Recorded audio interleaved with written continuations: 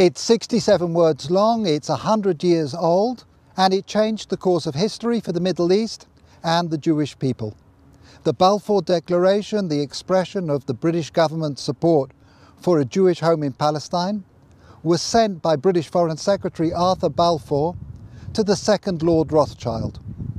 I'm here in Buckinghamshire at Waddesdon Manor to speak with the fourth Lord Rothschild about the Balfour Declaration, what it means for Britain, for the Jewish people and the Rothschild family.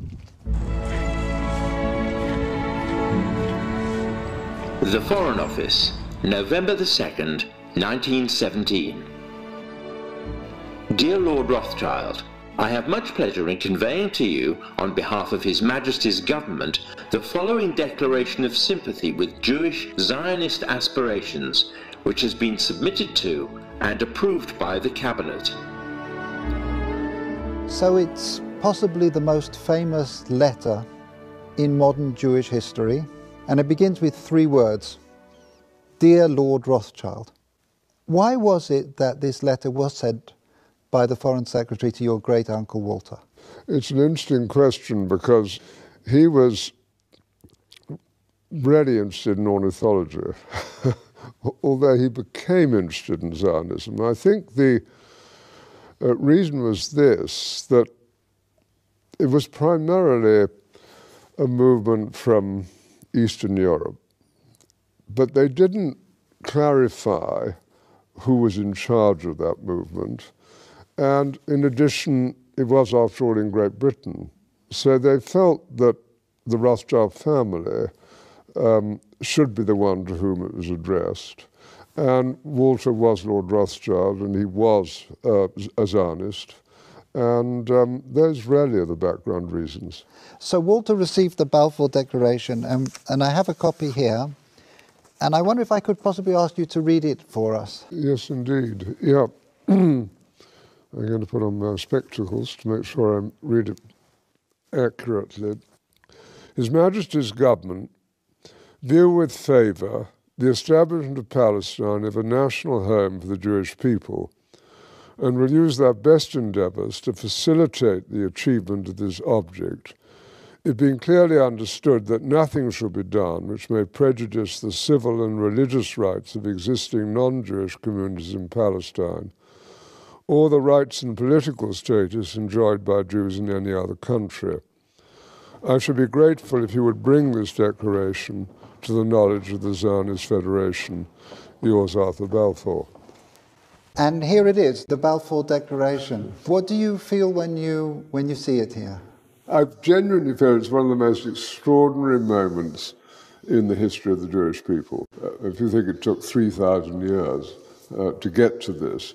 And of course, the Rothschild family then as now filled 2 roles, because it wasn't just a leader of diaspora Jewry, it also played a very significant role in the early years of the establishment of the pioneer communities in Israel. I just want to revisit for a moment your cousin Dorothy, who you mentioned, who at an extraordinarily young age, still in her teens, played such a critical role as a go-between and a facilitator for Chaim Weizmann. Can you say a little bit about that? Well, she married my cousin Jimmy when she was 17. So this is your cousin Dorothy, Dolly. Yep, Mrs. James de Rothschild. And from her teenage years onwards, she was a major supporter of Israel, wasn't she? Major supporter. I mean, she worshipped her husband, who'd been deeply committed, son of Baron Edmore. It was due to him, I think, that she became interested. But once she became interested, she became passionately interested. After his death, she became even more committed. She just wanted to carry out his wishes and what he cared deeply about.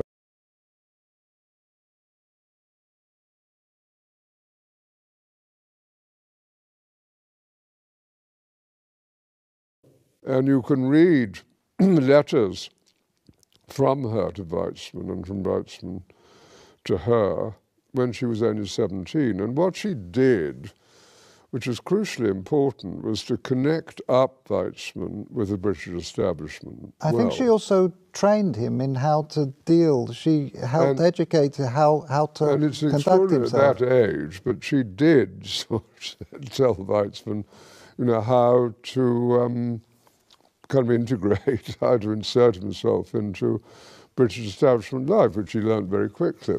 So I'm here in the Waddesdon Manor archives, where there is a treasure trove of remarkable documents from the time of the Balfour Declaration.